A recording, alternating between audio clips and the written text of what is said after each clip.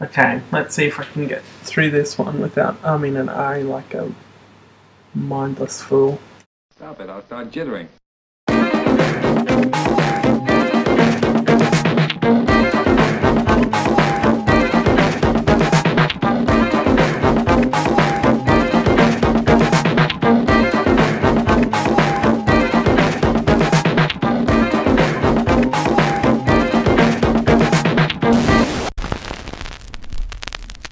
I'm going crazy. I'm standing here solidly on my own two hands and going crazy.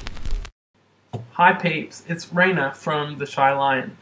This video is to teach you how to do invisible decreases, which is super perfect for when you are crocheting amigurumi.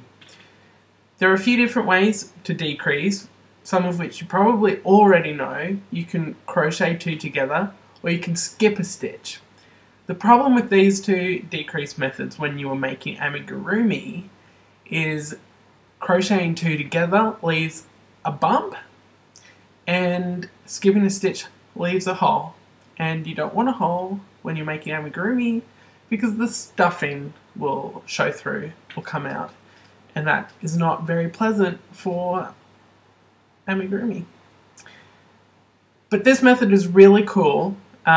It's not too tricky if you just sort of take it easy, and I think you'll find it really useful. So have a crack at it, give it a whirl, and if you have any feedback, comment on the blog. Thanks! This is what we're going to be working on, and I'm going to use a bigger hook than you normally would just to make sure it's clear. So you have the top of your stitches which look like chain stitches or little V shapes. Now, normally when you work your single crochet, you go straight through the stitch under the little V shapes like this. But to do invisible decreases, we're going to be using the front loop of the stitch, which is this one here. You just want to pick up that very front loop and not both legs of the V. So I'm going to pick up my stitch here, and we're going to do our first one. So we're going to insert our hook into the very next stitch, but just picking up that front loop. Then you'll have to angle the hook around a little bit and pick up the front loop of the stitch after that. So now we've got two stitches on our hook, but we've only got the front loops.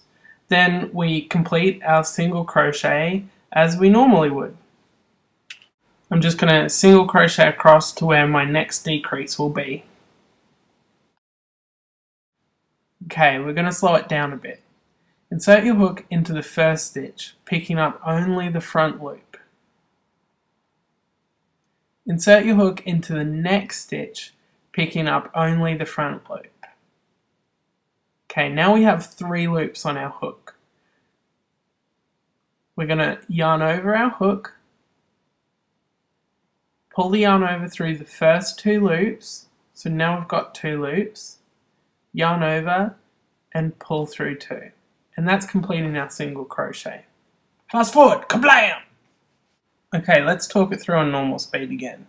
Insert your hook into the first stitch, picking up the front loop, insert into the next stitch, picking up the front loop, 3 loops on our hook, yarn over, pull through the first 2, yarn over, pull through 2. For the next decrease, I'm going to let it play through slowly for you, but I'm not going to talk you through it. You're on your own now, but you can do it!